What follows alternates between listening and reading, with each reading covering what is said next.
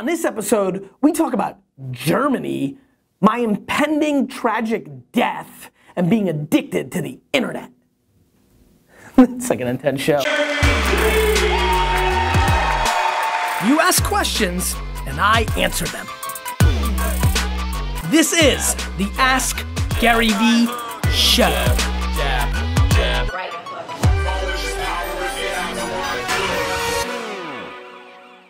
Hey everybody, this is Gary VaynerMedia, and this is episode 84 of the Ask Gary V show. Like that, Meerkat?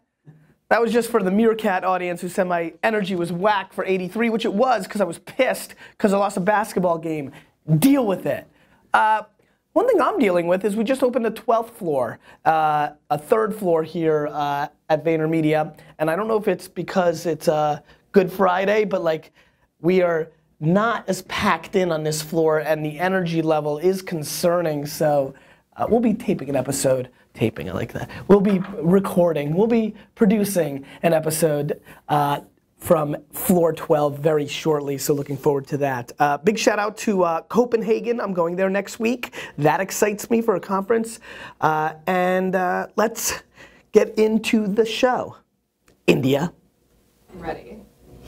All right. Jill asks, 1, are you going to pursue my idea? 2, do you get a lot of quality ideas when you crowdsource a question? And 3, do you crowdsource ideas more to engage with your audience or to actually get serious ideas like mine? Jill, this is a great question. First and foremost, it is not only your idea. That idea of a subscription wine thing has been going on, I don't know, for about 5.5, 6, 7 years now. I've been pounded with that idea. But to answer if we're gonna do it, the answer is I'm not sure. I've been getting more involved with the wine library lately. There's a lot of different objectives that I want to accomplish that are more top of list. But the kind of Gary V subscription or wine library subscription thing is definitely interesting, and it's something we're pondering. I mean, wine and month clubs have been around forever, and of course personalization or all the other variables you can add to it. Get it, got it, solid idea. Love your picture, by the way, on Instagram. Yeah, I think we get quality ideas, and more importantly, quality is subjective, right? To me, it's my form of listening, and so yeah, I think I get some quality ideas at times. I mean, the truth is, to answer the third part of your question, do I do it to engage, or am I really looking for the ideas? You know, I'm very insulary with my ideas. I don't like getting ideas from other places. And so I do it more to engage, and to listen, and to get a pulse, and to collect. And they're inputs. They're lightweight, like it would be rare for me to just take Stefan's idea. But hearing Stefan's idea, and India's ideas, and D-Rock's ideas, and Stunwin's ideas, and just, they're all little inputs, and then it forms some version. I always feel like I've got to put my sprinkles on it. That's been successful for me, and so I think that I'm taking the inputs of the world, that's why I do so much listening, so much engaging, to get to like an 85, 90% place, and then I do my thing on top of that, and that's where the good stuff comes from. Megan asks, how much of you is creating content versus making appearances and attending social things like parties? Megan, this is a great question.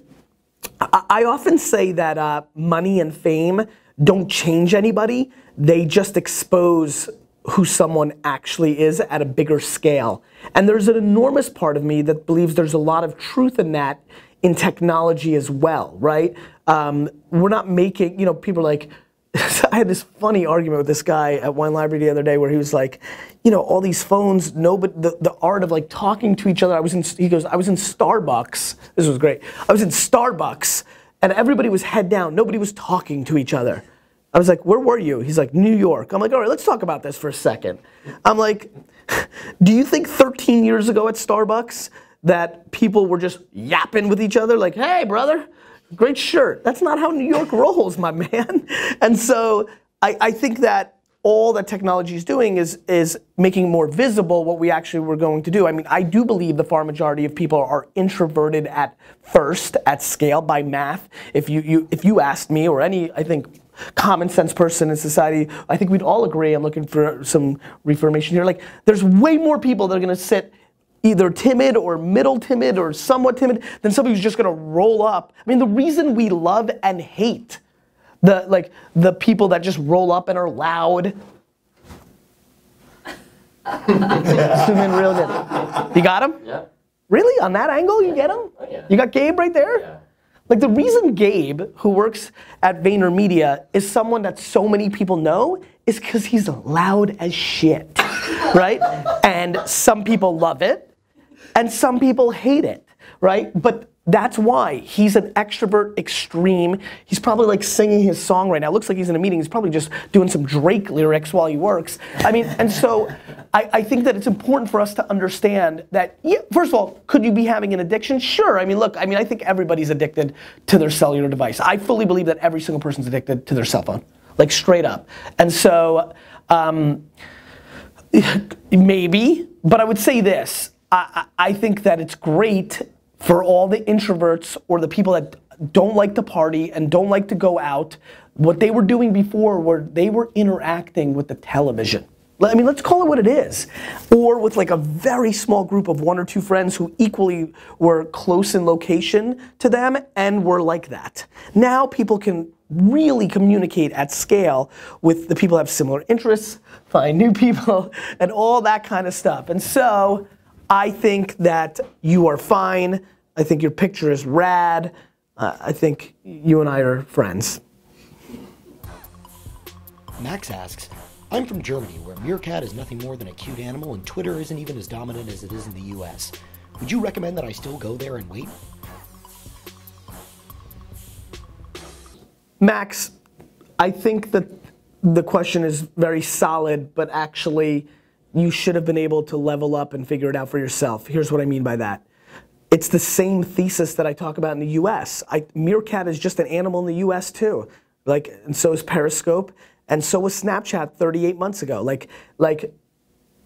Yes, every country, here's an answer. Will every country like the same social networking apps and they will hit scale? Absolutely not. It's funny, unfortunately, as India was reading the question, I know that Twitter never popped to real scale at Germany. I was gonna say that, you said it in the question. So look, I think that it's super important for you to understand what I mean by sit there and hope.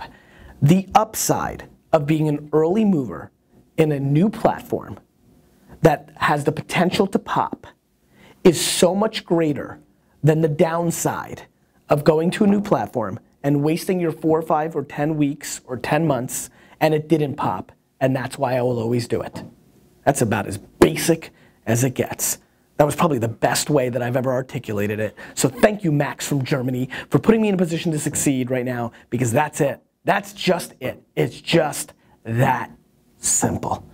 Especially when you're an entrepreneur and time is what you have, not money. You entrepreneurs in the Vayner Nation are pissing me off to such an extreme because you're debating these things and you cry that you don't have enough money to compete with the big guys, but then you cry about wasting your time. Oh, you mean the only goddamn asset you have besides your raw talent to have any potential to win? Yeah, I think it's a good use of your time. Hey Gary, it's Brandon from Hue and Cry from Washington, D.C. We do a great job of customer experience in the store. How do we take that same level of experience and put it online? So, I think you guys, the team at Hue and Cry, need to really think about what people want in a retail store, so you figured that out.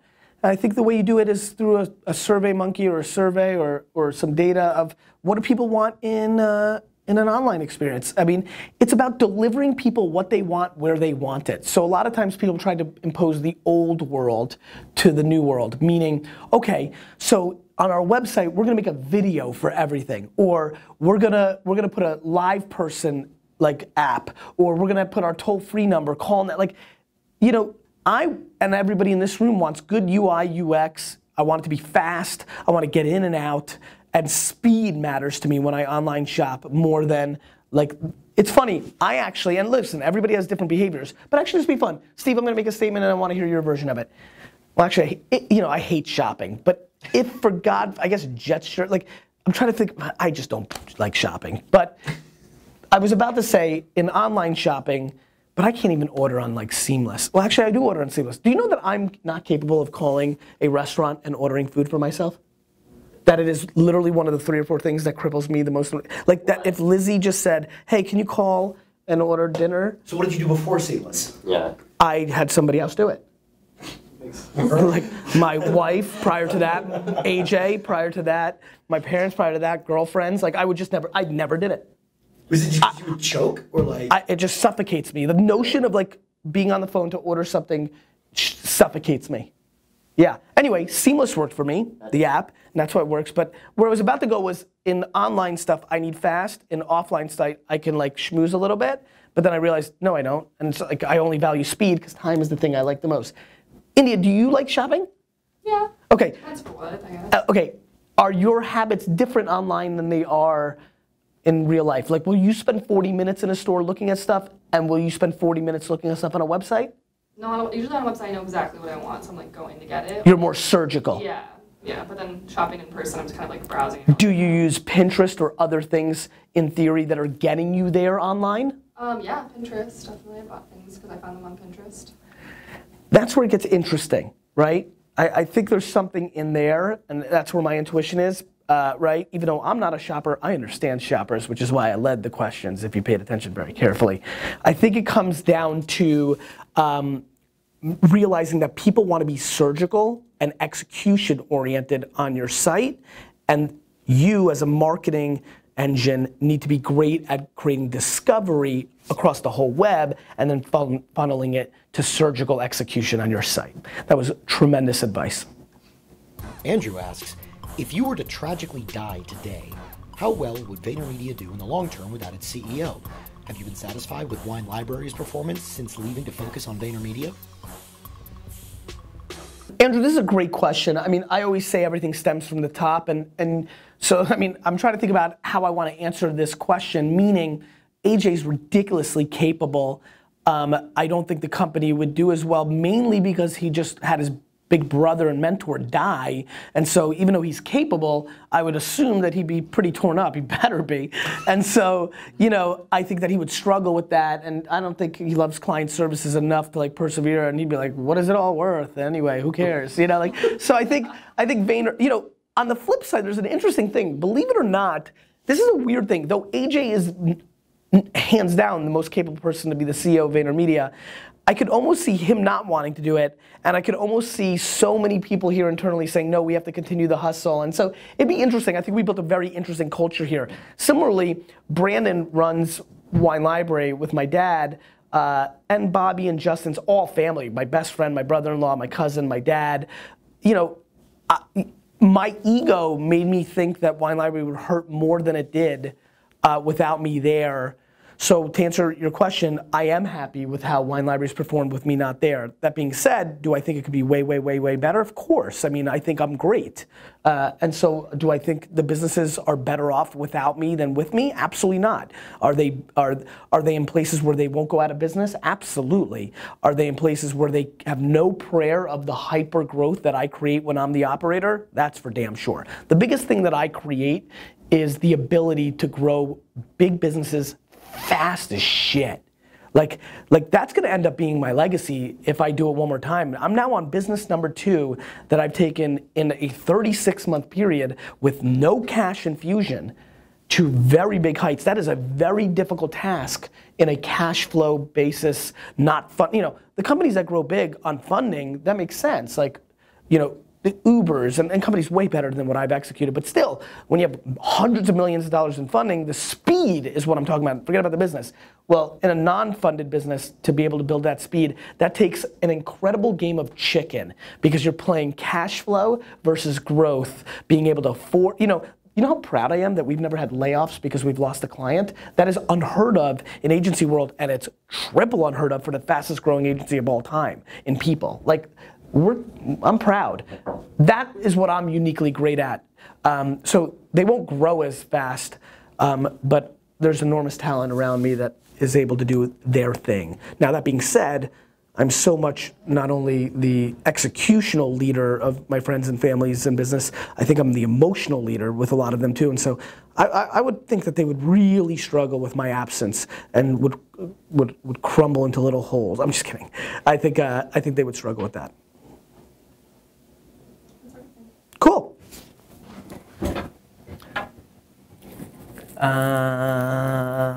What did we ask here? Oh, are we doing intro or are we just Yeah. grabbing it? Okay. Oh, question of the day. Yeah. Oh shit, I forgot about the question of the day. What are you doing this weekend?